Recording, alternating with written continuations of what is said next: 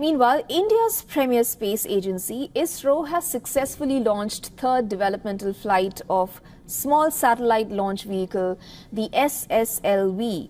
Now, with the successful launch, the development of the SSLV, ISRO's small lift launch vehicle, is complete.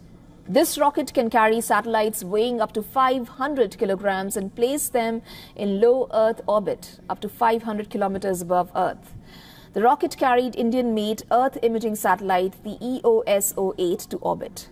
The small satellite launch vehicle is India's smallest and newest rocket.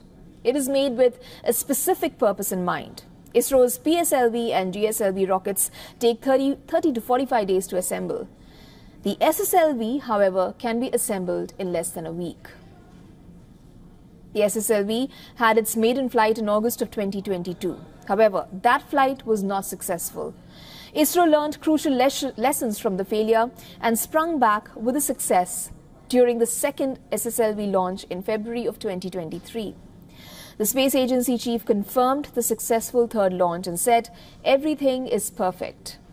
ISRO designed and developed the SSLV rocket to enable rapid and low-cost launches of satellites built by the Indian government and also those of customers. Unlike other ISRO rockets, the SSLV is predominantly powered by solid fuel, which makes it easy to build, store and launch at short notice.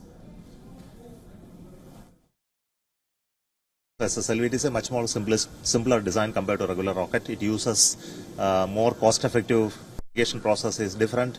Its ability to place small satellites is very crucial. It's all based on solid stages, and design of SSLV is entirely different than the regular liquid based rockets. For all the latest news, download the WION app and subscribe to our YouTube channel.